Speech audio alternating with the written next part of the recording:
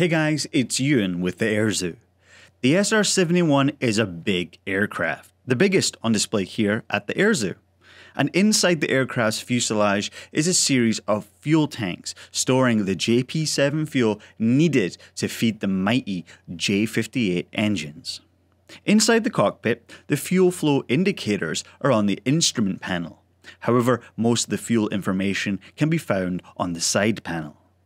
Instruments show the fuel quantity, the aircraft's center of gravity, and fuel tank pressure. There is a variety of switches, emergency fuel shutoff, and of course a fuel dump switch for when you've got to get rid of all of your fuel now.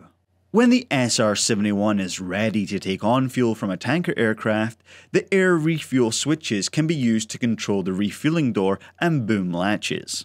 The trigger switch on the forward side of the control stick grip can be used to disconnect the refueling boom.